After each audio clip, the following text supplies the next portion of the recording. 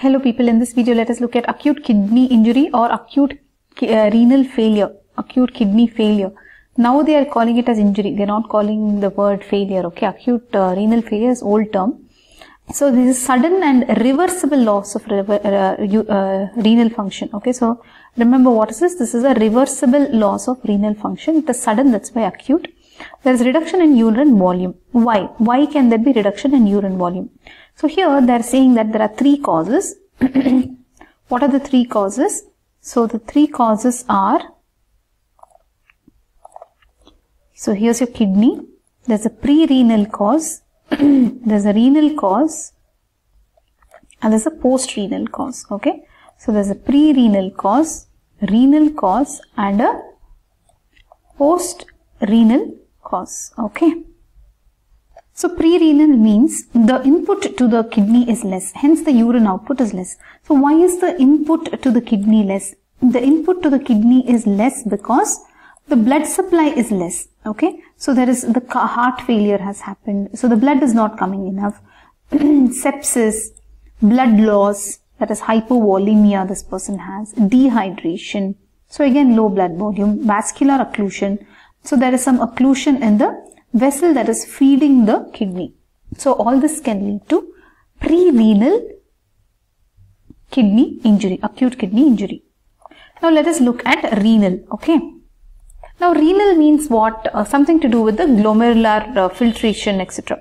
So there can be glomerulonephritis, there can be some small vessel vasculitis, acute tubular necrosis, which they call as ATN, acute tubular necrosis. Some drugs, some toxins can lead to acute tubular necrosis, prolonged hypertension, interstitial nephritis, again drugs, toxins, inflammatory disease, infection, okay. So all that will cause problem here. So the filtration is not happening. So this is renal cause, okay, of acute kidney injury. Now can you say acute kidney injury, say the renal causes means what will you say? The renal causes are, yes, glomerular nephritis, very good, interstitial nephritis, very good, then vasculitis or something, small vessel vasculitis, yes, acute tubular necrosis, very good. And all this can happen because of some infection, drugs, toxins, inflammation, prolonged hypertension. So prolonged hypertension will be a pre-renal. After some time, because of blood supply being bad to the kidney also will stop working, okay. So pre-renal can lead to renal, okay. Now let us go to post-renal. Post-renal means after the kidney, so from here, from this collecting duct onwards, let us say, okay, from here. So it's all urine, yellow color we are using, okay, from here.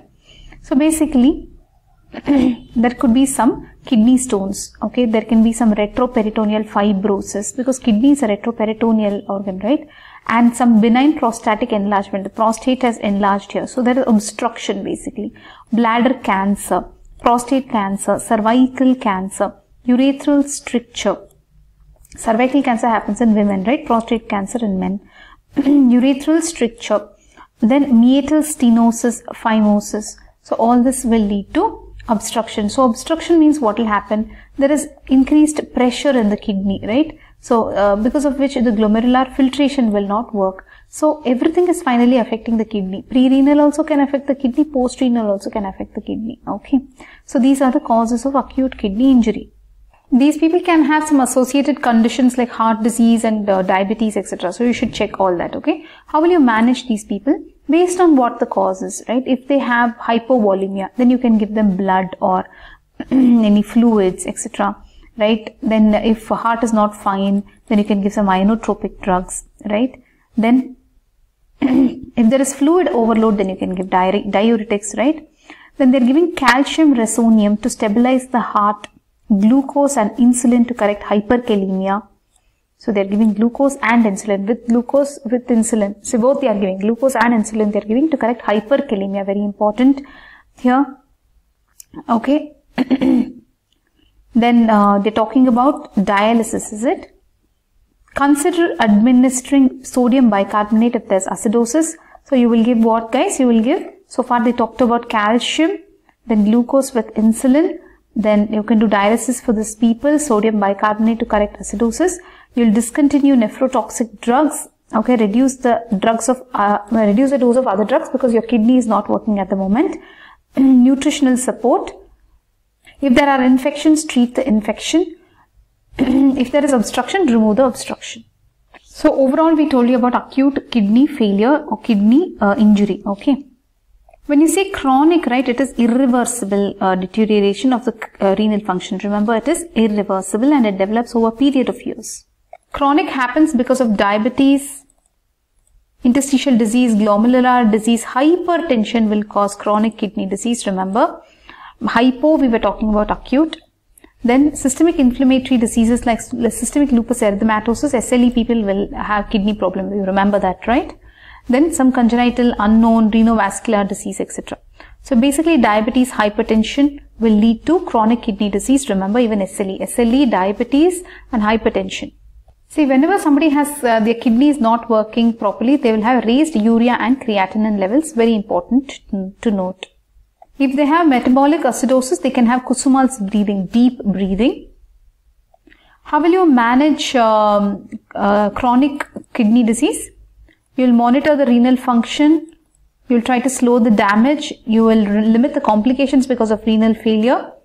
You will treat the cardiovascular disease, diabetes, hypertension, systemic lupus erythematosus, etc. And they're talking about prepare for RRT if appropriate. What is RRT? It's nothing but dialysis, guys. So you are using blood from patient, you're giving dialysate, then it is pulling out everything that's bad and pushing in whatever is required to be sent. And then the blood is put back to the patient. Okay, so this is dialysis, renal replacement therapy. So remember, according to the textbook, acute is a reversible condition and chronic is a irreversible condition. Okay.